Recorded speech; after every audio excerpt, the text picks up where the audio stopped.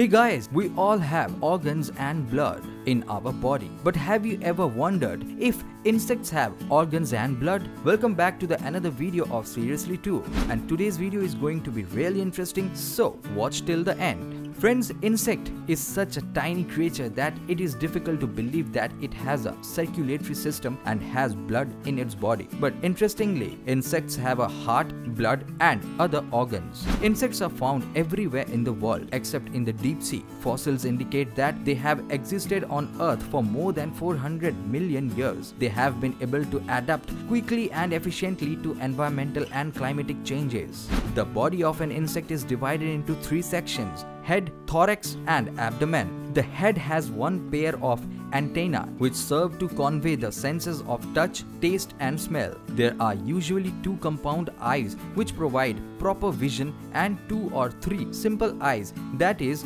ocelli, which detect light or darkness. The mouth may have biting or chewing jaws or piercing and sucking structures. The head also contains a brain which connects with nerve cords in all parts of the body. Friends, the thorax or middle part of the body has three pairs of jointed legs. These legs are equipped with sticky pads or claws at the end. Insects are the only invertebrates with wings. Although most insects have two pairs of wings, some have only one pair or no wings at all. The abdomen or end part of the body contains organs for digestion, excretion, respiration and reproduction. These are tiny openings along the length of the abdomen called spiracles. These spiracles open to the tracheae through which an insect breathes. Guys, the oxygen diffuses into the blood from the tracheae at a very slow rate. This is probably a major reason behind insects staying small throughout their evolution. In the circulatory system, blood passes into the heart through holes equipped with valves.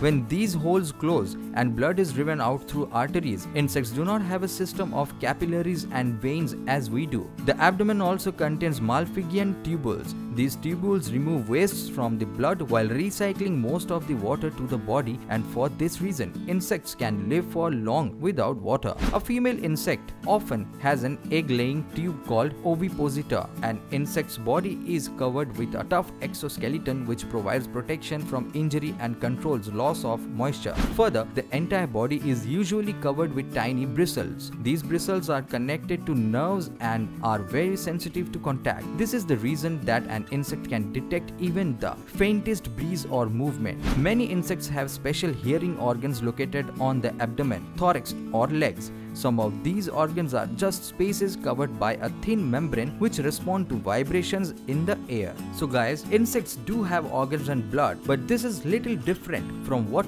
we humans have. Okay guys, that's it for today's video. I hope you liked the video. If so, do press on the like button. Do share the video with your friends and loved ones, and do not forget to subscribe the channel. Keep watching Seriously True. We'll be right back with a new video. Thank you.